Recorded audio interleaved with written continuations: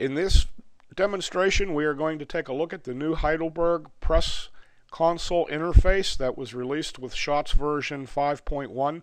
This is all based on the Heidelberg press.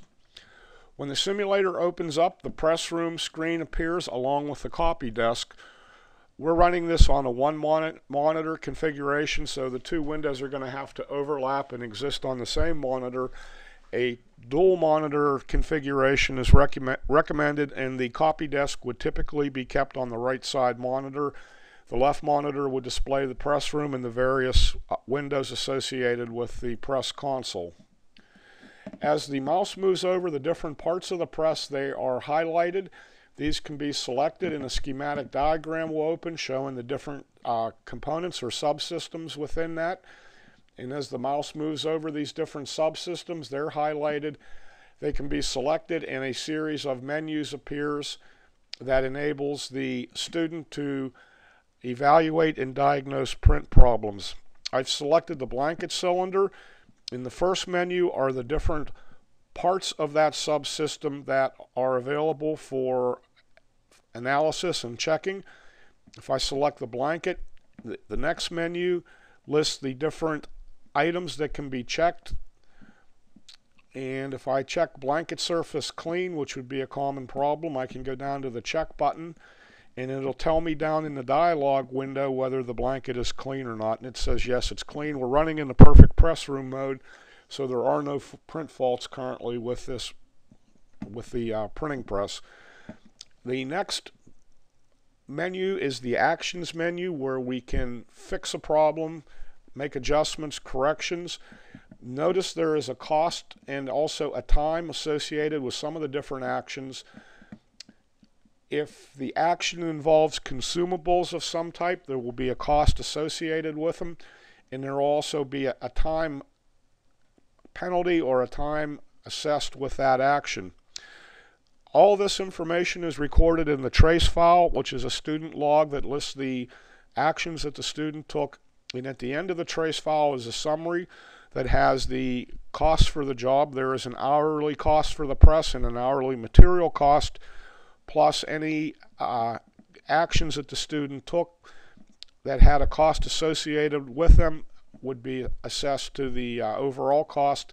And the virtual time will calculate the actual time that it took the student to run the job based on the different time penalties that were assessed for the actions the student took.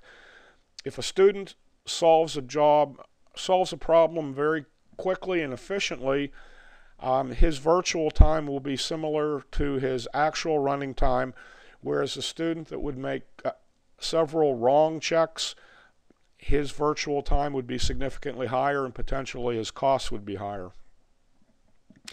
If we wanted to clean the blanket, we simply pick Clean Surface, Actions, and in the dialog box it tells us we just cleaned the blanket. We could go back and check and see if it is clean had it been dirty.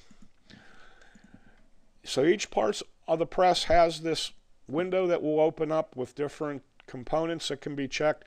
Here's the feeder head. Notice that the mouse is turned red when we go over the feeder head. This is an indication that there's multimedia present.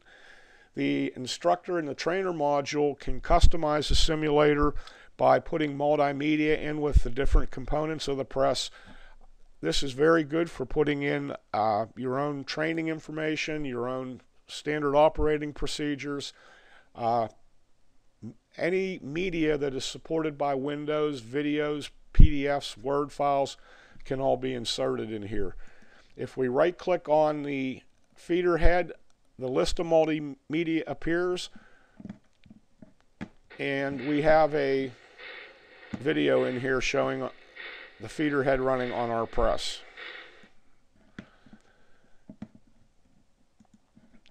There is an air conditioner unit. We can change the relative humidity in the press room. If we make the humidity significantly out of specification, the sheets will become wrinkled and even dog-eared in the delivery.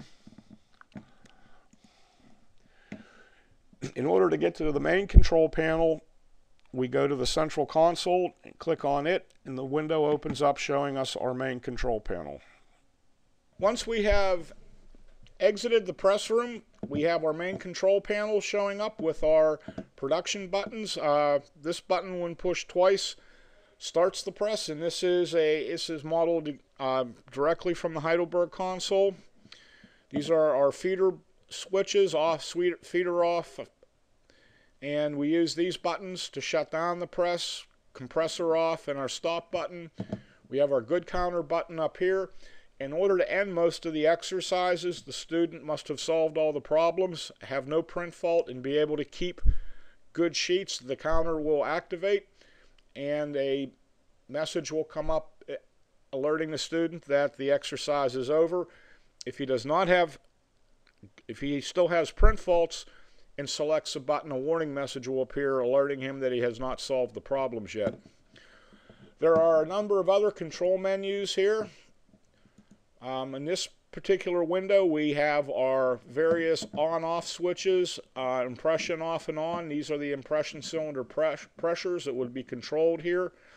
Our ink vibrators can be turned off and on, inking rollers, dampening rollers, etc.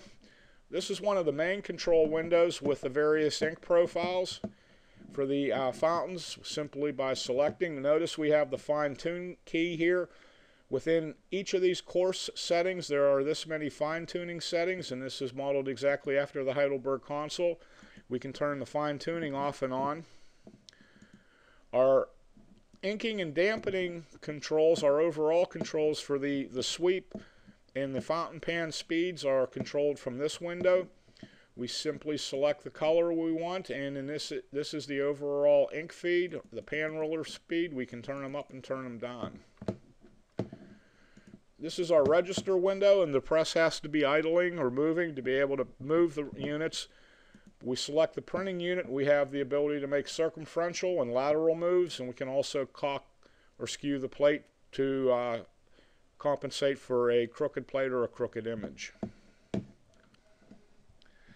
These are the main screens that are in the Heidelberg press console. Next, we're going to go back and start the press from the main control panel. We hit the production button twice. There normally is audio with this that has a warning bell sound and also the sound of the press running, so you can tell that the press is actually running.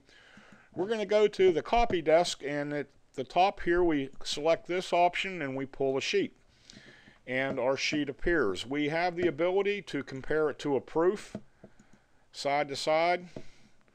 We also have the ability to zoom in on each corner of the sheet to do a more critical comparison.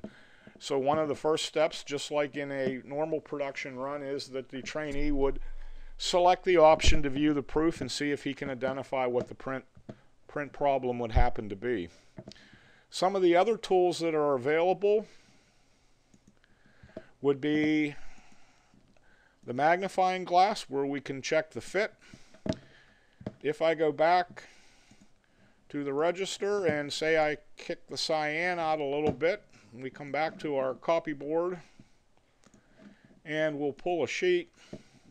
We can go back with our glass now and see that the image has shifted and that we are out of register. There's also a handheld manual densitometer. You can check density, trapping, and dot gain. Typically you would select a quarter view in that you take all the measurements from the color bar that's at the back of the sheet. The density and dot gain references are all programmable, or they're done in the trainer module. We have our scanning densitometer that'll show us the densities across the entire sheet. The number here represents our reference densities, and these are the actual ink key densities.